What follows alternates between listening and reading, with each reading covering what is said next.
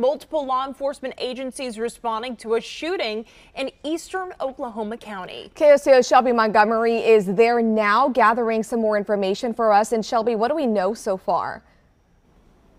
Good morning. Yeah, the investigation taking place in Harrah this morning off of Northeast 10th and Luther. We have Luther Police is out here, as well as Oklahoma County Sheriff's Office. Take a look at the scene here. They have Luther Street blocked off as we have the Sheriff's Department out here investigating. There are two civilian cars that look to be involved in this investigation. Looks like we have a Chevy Malibu as well as another white car. We do know this is a confirmed shooting. However, we are still working on getting some more information on a suspect and a victim. Police gathering all that information.